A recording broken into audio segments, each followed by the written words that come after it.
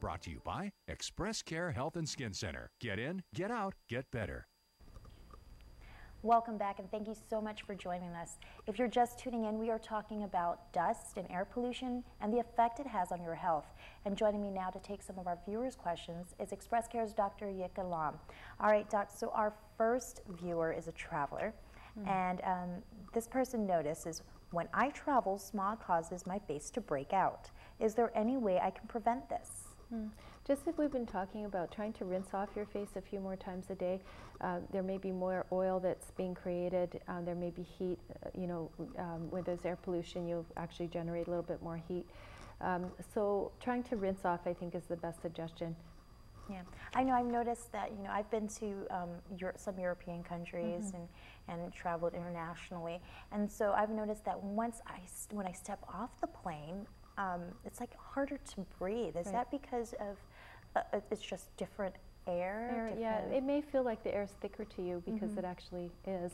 With air pollutants, places like LA or big cities like Tokyo, you may feel that it's a little harder to breathe. But the other part of that might be elevation. If you're going to someplace that's higher up, you may feel like you're a little harder to breathe because we live right at sea level. Yeah. All right. Now our next viewer is asking, what is indoor pollution? So in certain environments, maybe even your own home, you have the air conditioning running and you close all the doors and seal all the windows because of our typhoons, so you're sort of in a box. And then there's no air circulating. So what you've got in there is a perfect environment for dust, cat hair, dog hair, your own hair, skin flakes, particles from your food that you've cooked and so on, all kinds of stuff. And it's being circulated around. Then we have mold from the air conditioning and so on if you haven't cleaned it. So this is an environment where you've got a lot of particles within your home and they're circulating around and they can make you feel unwell. So you could get itchy eyes, hay fever, sneezing, just feel congested when you're within the house. And so the thing to do is at least try to air out your house at least a couple times a week and open the doors and windows, let the fresh air in. Okay. Now I noticed that, sometimes when we get down with the cold or something, we usually isolate ourselves in the room and, the doors are closed, got the AC on, we're snuggled up in a blanket or whatever. Yeah. But by doing that, are we actually, I guess, allowing ourselves to become more sicker? It's possible, depending on how dusty your environment is and what you've really got going on with yourself. There's the general advice of get a lot of fresh air. That's pretty reasonable because then you get a lot of good oxygen into your lungs and you can heal faster. But the other indoor pollution, of course, that we all know about is cigarette smoking. And many people think if they go outside and smoke and they keep that activity outdoors, when they come inside, it's okay. Actually not, because it's all in your breath, it's in your lungs. You inhaled all this stuff and now you're breathing it out when you're in the home.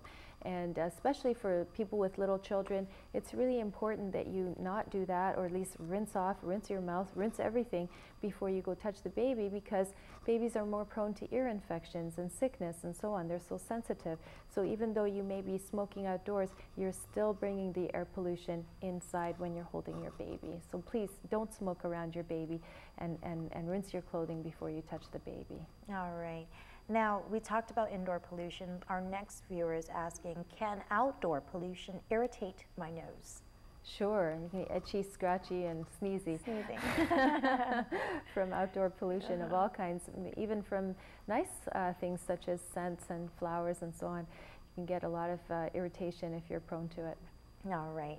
Now, our next viewer is asking, whenever my neighbor burns in his backyard, I notice my eyes get really irritated and my skin breaks out. Is it what he's burning? It could be what he's burning, especially if people are burning plastic and tires, which are absolutely the worst things to burn.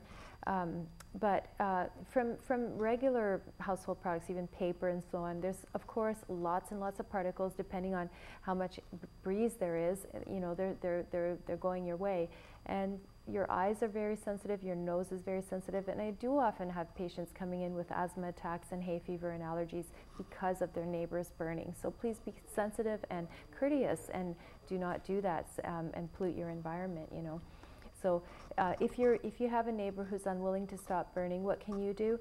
I think at that point it is really a good idea, if you see them burning, close your home, close your doors and windows, go inside, turn on the air conditioning, and try to keep at least your home environment very pure until that person stops the burning, and hopefully the pollution has gone away. That's pretty important. Don't be outside if there's burning and you're sensitive. Yeah, and by the way, burning in a residential area is against the law, and you could be fined by GFD and EPA as well, so you are not allowed to burn any trash or debris in a residential area.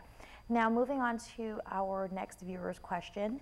Do you recommend wearing a surgical or face mask when traveling to other countries? Right, or even in this type of situation, if you're in a dusty environment, or if you're maybe doing some woodworking at home or working with certain chemicals, it can be useful to wear a mask. The type of mask you might want to get, those I-95 mask, you can buy those in like Home Depot, a place like that, and they're more of a fitted mask with a little bump on it, you know.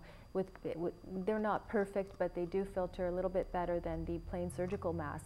Surgical masks actually really don't do a whole lot, except for keep you from moving your saliva. Okay, it keeps sort of the saliva inside and so on, and some of the larger particles. But it's more, surgical masks are more to keep you from spreading things to other people rather than keeping other things away from you. All right, thank you so much, Doc. All right, so join us next week when we talk about how sweet is too sweet, and we discuss artificial sweeteners.